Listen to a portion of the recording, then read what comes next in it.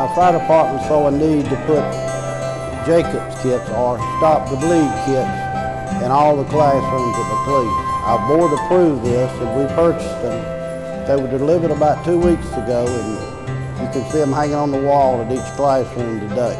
We're also expanding this to our area churches, and we'll be placing a couple or more kits in each church, and we'll provide training to the church members on their use.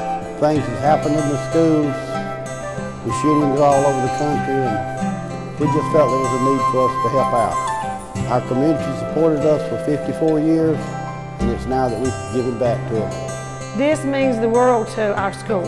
This is going to help us increase our safety measures in case we have an emergency, which I hope we never do, but if we do, they've donated 40 of these Jacob safety kits, and so that means that every teacher in our school will have a kit like this outside of their door, and we even have extras to put in places like library, media center, theater, places like that, so that we've got full coverage throughout the building if we should ever need them. They are small, and it may not look like there's a lot of supplies in here, but this little kit is packed full of emergency supplies that we would need. We've had extensive training through the Anderson County Sheriff's Department. Sergeant Todd Caron came out.